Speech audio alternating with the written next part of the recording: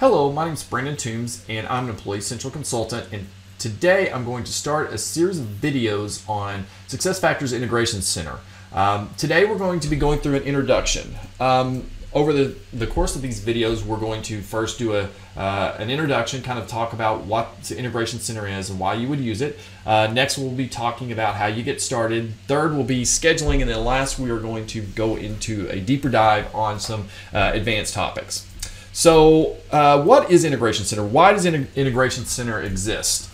Integration Center exists as kind of a middle ground.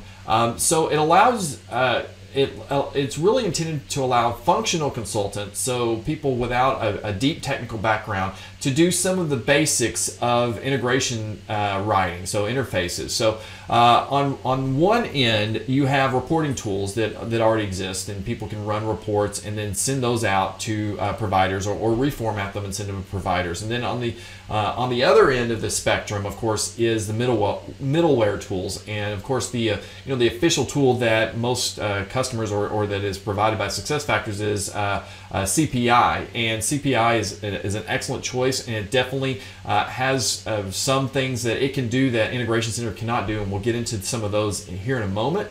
But it is, of course, a more technical tool. You've got to go through a lot more training in order to utilize that. So that's why Integration Center came into existence. So it's really meant kind of as a nice, intuitive way to allow customers to do some of the basics themselves without having to turn over to the technical team.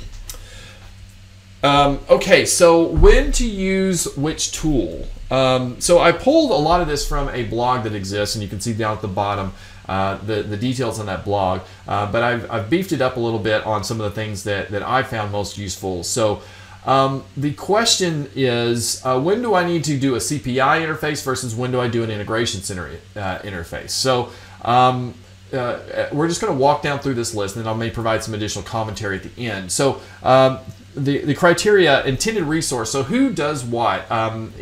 If with Integration Center, it's really meant to be more someone with a functional knowledge of Employee Central. So that would be someone who works with it day in and day out, does the configuration and manage business configuration, things like that. So it would be more of a just your basic configurer.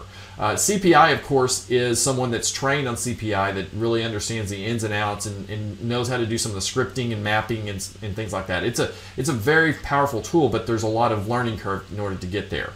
API. So what does Integration Center offer? Integration Center really utilizes OData, which is more or less the standard within SuccessFactors. It is used throughout SuccessFactors. There's OData interfaces, so that is that's good. But in addition to that, on the CPI front, in addition to OData, there is a older tool called SFAPI, and particularly something called Compound Employee, and this is what most of the replications are built off of. So they don't use OData for some of the replications that go from SuccessFactors over to SAP. They use the Compound Employee, which is a really nice tool because it kind of structures all of the data for an employee and sends it across. And so that's a useful tool, but it's only available to CPI. So that's where Integration Center is more really focused in, not on sending in the entirety of an employee's data across, although as you'll see in future videos, we can do that.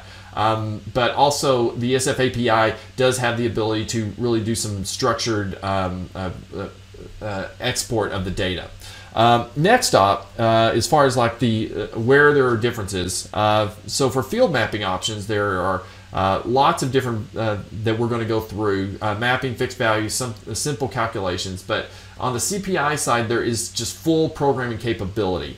And so as you're going through this process, one of the things that you're going to see is that if either Integration Center can do it with the tools that are available to it, or it can't. There is no middle ground. There's no way that I can just say, well, I can do some scripting and meet that requirement of that interface. Whereas on the CPI side, you definitely can do that. And of course, that is the big difference. Is you could get a long way in and find out that you have to switch over to CPI because Integration Center doesn't meet your requirements. So it's very important that you understand upfront what kind of requirements that you have. Are there any unique requirements that are going to require something that Integration Center can't do? So for most customers, what I would suggest is really start on using Integration Center for things that are just really straightforward, flat file exports. And so that's really where you would use Integration Center. And then as you get more advanced, you will get a better sense of what the limitations are of the tool. Security.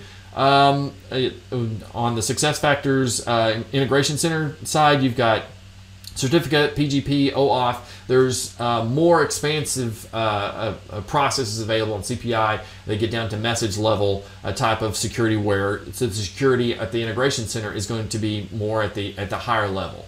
Scheduling, no real differences there. Sender and receiver, there are different kinds of options available for Integration Center, but of course there's going to be a larger number on the CPI front. So I'm trying to think if there's anything specifically that is a limitation on the Integration Center, and I can't think of anything right off the top of my head, but definitely you could run into some limitations there. I just don't know them off the top of my head. Reusability, they're both very reusable, as we'll talk about in a second. There's catalogs that we can download that are going to have some starter kits for you for your integrations, both in Integration Center and CPI. Inbound, so the one difference is with Integration Center, there are more limitations with how that the data can be imported than in CPI. Right here I have SFTP for with flat file sources, the main reason or the main method of Integration Center imports. And then monitoring, so this is another key area. So Integration Center, we'll talk about monitoring a little bit later in the scheduling video, but basic monitoring scheduling works fine. It's very good for those types of things. But as far as CPI, what you're going to get is you're going to get a lot more detailed tools and notifications, and then of course it's going to be in a better position if you need to reprocess things later on, where Integration Center is just going to tell you things that have failed, but it's not going to queue them up so that you could reschedule and send them later.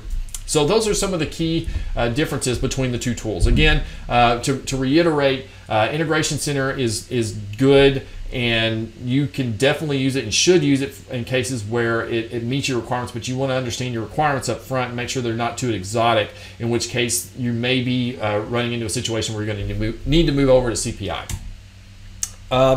As far as how what's available in CPI, or Integration Center, excuse me, is you're going to have a warehouse of pre-built integrations. So there are some things that have already been built that you're going to be able to download and use them as starter kits for your integrations. And I have not found any that you can just use out of the box, but they are a good starting point. So that's a great tool that you have available to you.